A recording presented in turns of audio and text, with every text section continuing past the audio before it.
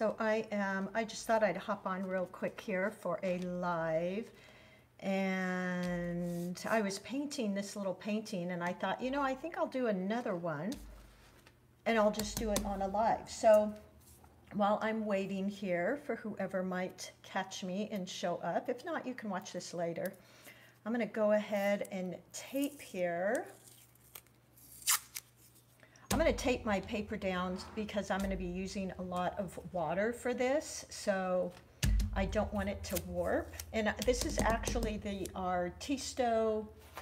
Hold on one second. Let me see if I can get this on my, so I can see your comments here.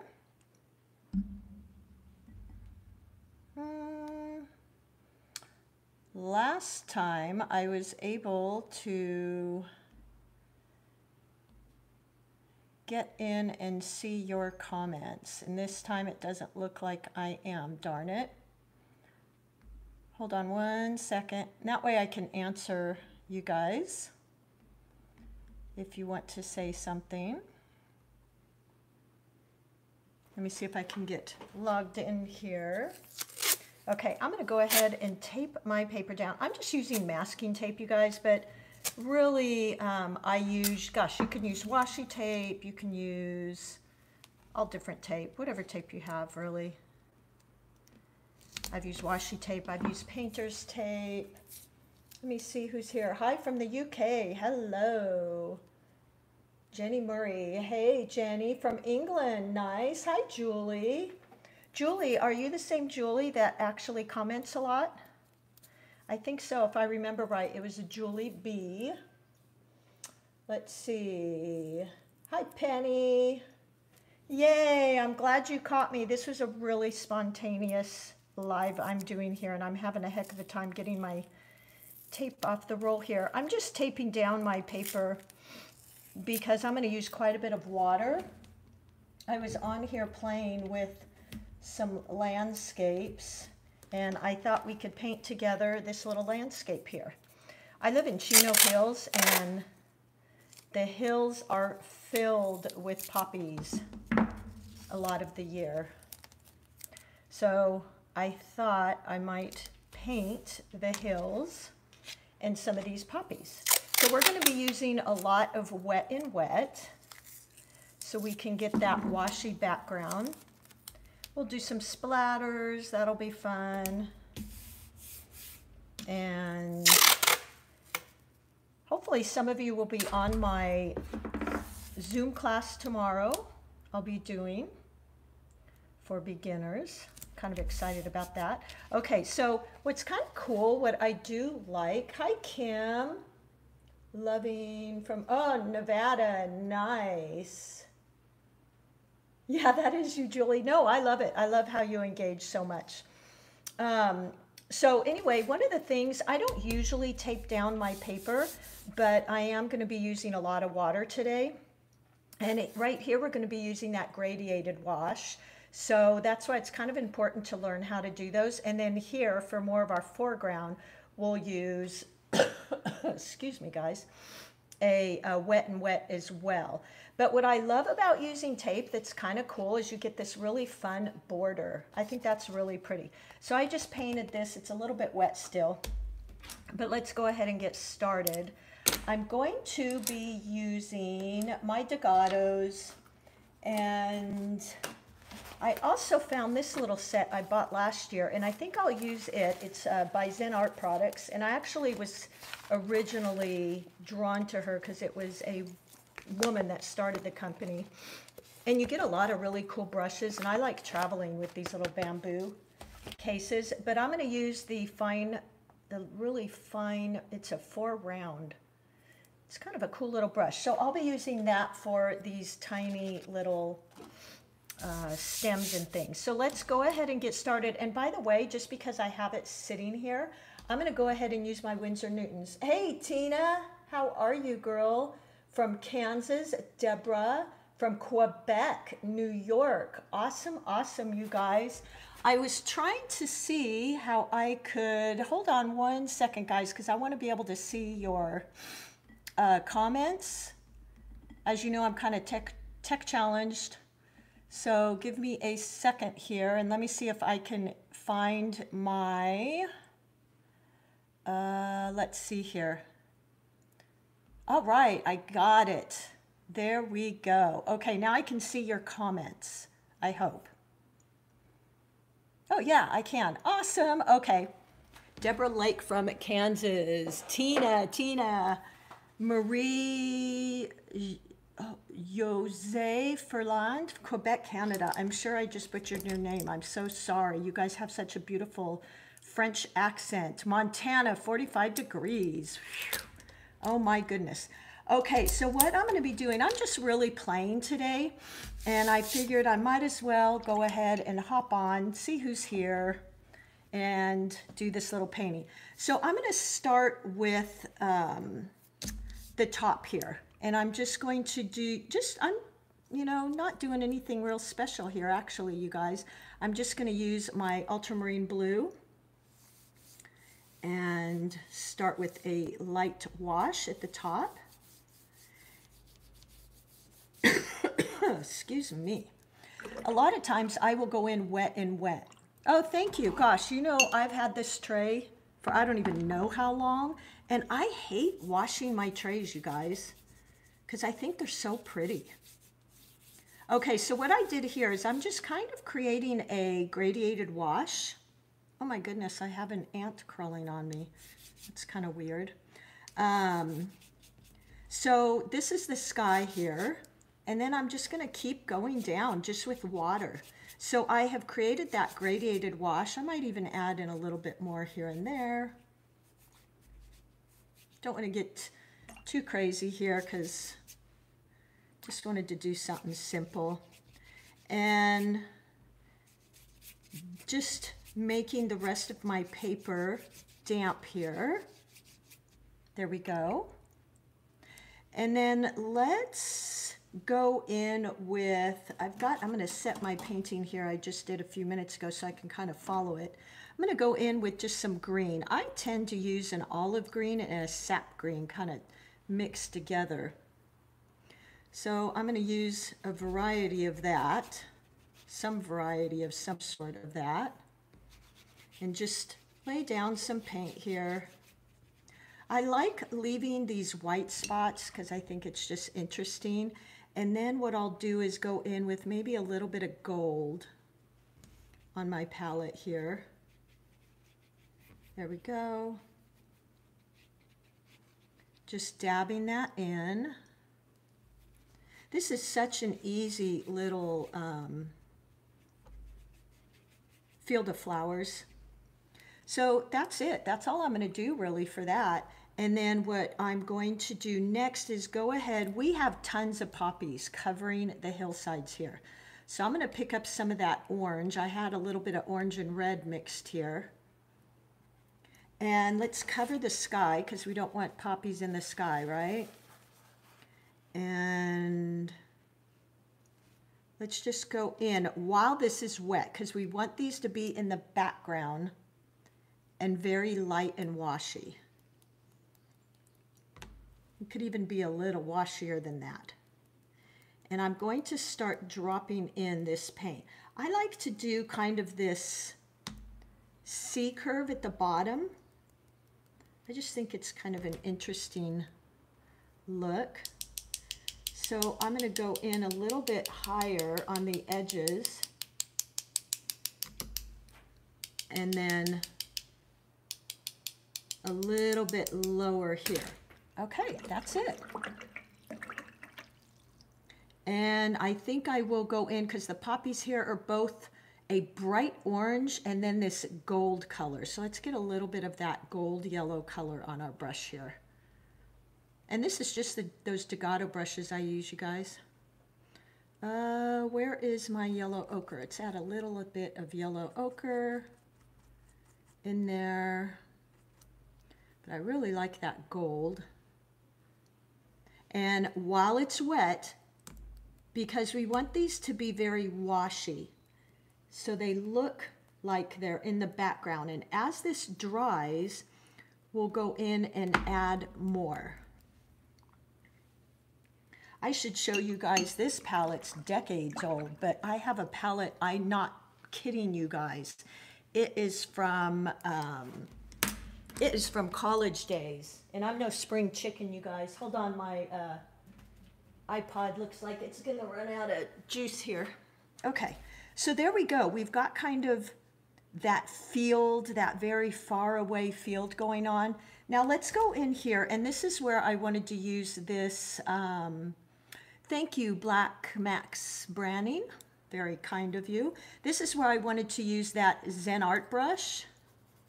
I love going through my supply cabinet and finding new supplies. It's so much fun. Actually, before we do that, let's do this. Since this is drying a bit, and you guys can't see from there, but my paper is bubbling up a little bit. So what I'm gonna do, and it's cold here, so what I'm gonna do is I'm just gonna dry it a bit with my handy dandy little heat tool here. And I'll know it's dry because it'll flatten back out. Isn't that funny? So I just want to dry it a tiny bit so that when I do some more splatters, they will be a little bit darker. So before I use my really fine brush, I'm going to use this one and go in and let's just add a few more. So see that? See how it's not wet on wet, so they're a lot more vibrant. They look like they're up in front. And there you go. Okay. So if you can envision that, I'm going to do a little bit of red too, because I just love that color. So let's cover it one more time and just pop in a few bright red. There we go. And now, so I've got orange, I've got red, I've got a little bit of yellow ochre. Now I'm going to go in and let's just mix some of that yellow and the orange. And I'm going to go in and just kind of lay in. And you know what, you guys, what I'm really doing here is I'm kind of following the outline of those splatters that I put there. That's all I'm doing. I'm not even, you don't have to be real artistic. I share all the time, you guys. I'm not necessarily a fantastic drawer. I had a girlfriend in high school that literally could draw anything. She was like magic. She could draw faces, she could draw flowers, buildings. She was incredible. So look at this. I wish I could hold it up so you could see it, but I can't. Hey, Sylvia, good to see you from Sydney, Australia. Oh, girl, I am so ready to go there, and Canada to do a weekend workshop. I would love it. Okay, look how cool that looks, you guys. And I just took my tiny little brush and I just kind of followed around the washy splatters that I had there. So, you know, you don't have to have a ton of artistic ability. I just followed what was there. Now, that shape that I told you I really like, it's just me, is kind of this C shape. I just think it's so pretty. And notice in the background, I left some white. So that's just for interest. Now I might go in, let's just add in a tiny, love poppies, but have seen them. Oh yeah, we have tons of poppies around here in our hills. They're so beautiful, Julie. That's one flower we do have. Okay, so I'm just going in, just creating some interest here. Letting everything kind of blend and mingle together. So there we go. Now let's go in with this little, like I said, this is a Zen art brush, and I bought this last year because I was really attracted to, I like traveling with these bamboo mats, and it had a lot of fun brushes in it. Plus it's woman owned. She was a mommy and she started the company, so I like that. But I'm going to go in with my green. And I usually, you know, we all have our favorite greens. Just use whatever green you like and get some of that. I'm going to use a little darker value. So I don't want it too washy. And I'm just going to go in. Oh, you've never seen them in real life. Oh my gosh. Our hills here, I think I've shown a picture before. They become covered. It's like a blanket. They are just incredible. Like people travel from all over to see them. During one time of the year, the hills at Chino Hills State Park are literally blanketed in them for months. And they're just so beautiful. So I'm going in with the tip of my brush. And any brush you have, you guys, this is a 4-round, although I'd say in Princeton, it's going to be a little bit smaller, maybe a 0 or a 2. It just happens to be a 4 in Zen Art. I might even have a discount code for her. I'll check that out before I link. So I'm using the lightest pressure. Oh yeah, Julie, it is unbelievable. You have to look up Google Chino Hills, California, CHINO. It's incredible. People come from all over. They do their wedding pictures, their family pictures. And I have, you can see them right behind me in my studio here. I was talking about, you know, having a studio that really inspires you. Boy, talk about inspiration, right? So I'm just continuing to go in. Now really, you know, go a little slower. I'm such an impatient painter that I want to just flick and put lines everywhere, but just go in. And again, I'm kind of creating this little circle here. Yeah, Google it, Julie. You'll be amazed. It's, the flowers are incredible. Lots more flowers too. It's a state park here. Chino Hills State Park. I'm pretty proud of it, as you can tell. I'm a hiker, so I have tons of pictures of these flowers. So I'm just using a very light touch. And there you go. Look at, even that is just gorgeous, isn't it? So what I'm going to do, I'm going to let that dry a little, and I'm just going to go in the background. I see I have a little thing of paint there. And I'm going to, and I feel like I might need some gold in here too. Hi, Ankit. Let's go in the back and just create, because we have lots of hills. So I'm going to create some little hills. And I'm using, this color's in my palette, but it's kind of a combo of some grays, blues, and greens. And I'm just going to make some hills. Like that. Let's make another one here. We have lots of hills here, which I love because I'm a hiker. So that's kind of my jam, guys. Last year at this time, I was getting up at 5:30 in the morning, if you can believe that. That's how much of a crazy hiker I am. And it was called the Sunset Hike, and there was a whole group of us, and we used to do that. But look at that. See, because of the color, so I mixed some green. You could even mix it with its opposite red, and it would come out in a beautiful kind of shadowy color, because the mountains in the back are going to be much duller than they would be up in front here. There we go. Look at that. Oh my gosh, I'm getting in the mood to hike, you guys. It is too cold for me right now, which I'm using that word lightly because I've had several of you tell me how cold it is by you. I think someone even said it was like 20 below or something. You guys, I don't even know what that feels like. I cannot even imagine. How do you do it? So there we go. I'm going to soften some of those lines because in the distance you wouldn't be able to see that. So look at how nice that is. Isn't that nice? And look how easy this was. Now I'm going to go in, and let's just make sure this is dry. And I'm just going to add in some darker green because your foreground is always going to be,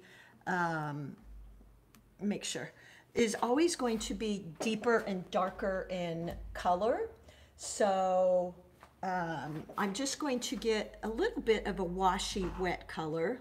Oh, look at this fun little thing, by the way. Paul Rubens gave me that too. Isn't that fun? It's a mountain range in China, I believe they said. But you rest your little brushes in there. I thought that was fun. I love gimmicky things, you guys. Seriously. Okay, so I'm going to go in with this.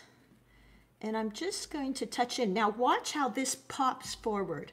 It makes you feel like you're standing in front of all of this.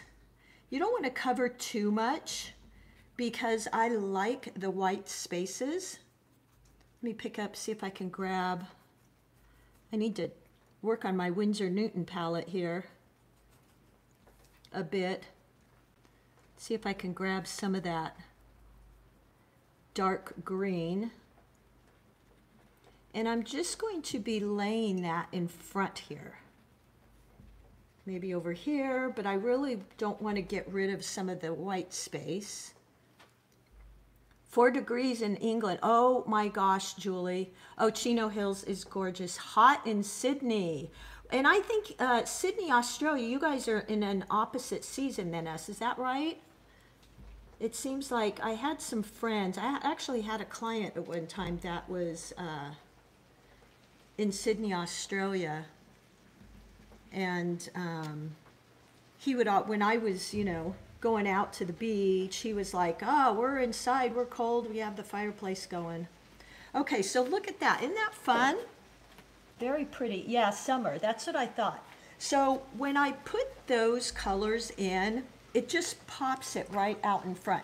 So remembering your background is always going to be dull. It's going to be much more washy. Your midground maybe a little bit more defined. And then, of course, your foreground is going to have your most vibrant colors. Thank you, Julie. And just as far as the techniques I use, for my sky and my background, I use a wet and wet because it's a very soft feel. And then for my midground, I use more of a wet on dry. And then my midground. And then my foreground, I just use a much darker value and probably a little bit more, a little bit more wet on dry. Okay. The last thing, I'm going to do 2 last things here and then we'll be done, is I feel like I want to add a little bit of yellow here and there. And kind of watch where you're putting these colors because, like, I think this is probably something you already know, but if you're going to put yellow over here, you want to put it over here, right? I'm sure you already know that, but because you want to make sure all your red isn't on this side. Otherwise, your eye kind of goes there and it just stops. So I'm just, you know what I love, you guys? What's so much fun in these groups we've all come together here in is you guys all talk between each other. I just love that. Sylvia, we have a few days coming up over 15. My goodness, don't know how you guys do that. Oh, thank you, Tina. So I added in some yellow here and there. Just because I wanted to give it a little bit of pop.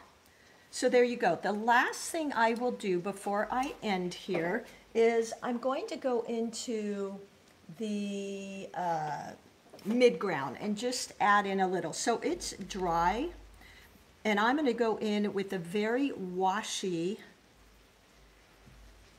pigment. So very light. If you need to check that, just check it. Yep. And I'm just going to go into the back and add in a tiny bit more color. Don't want to get rid of those whites. I love those. But just kind of like maybe a glow. There you go. And if you don't want a sunny Christmas, oh, isn't that crazy? It's kind of a bummer sometimes, Julie, because sometimes some of us want it to be real wintry, and it just isn't all the time in SoCal. Okay, so I think I'm about done here. Might just add in the very background maybe a few little trees here and there. Hopefully I don't ruin this now, guys. Sometimes I just need to stop. Stop when I'm ahead, right? Just a little bit of interest in the background. There we go. Sometimes it's those last minute little things that I'm like, oh wow, that like changed the whole painting. So I think actually with that, I'm going to stop. So I hope you guys give this a try.